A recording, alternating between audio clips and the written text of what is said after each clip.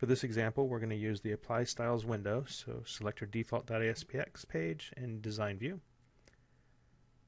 You'll see our paragraph that has been added.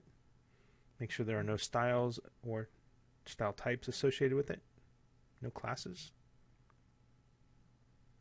Go ahead and select the paragraph again, and go to View, and go to Apply Styles. You'll see a styles list of all the available styles. And as you select different tags, you can actually see the styles that are available to that tag type. Let's go back to paragraph. And you'll see the introduction. Let's go ahead and apply that style. And notice it goes italic. We can also clear all styles for spans, divs, just by selecting the div or the tag, clear style.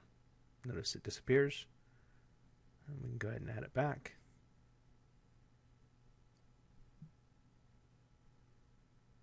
Let me go ahead and clear it one last time.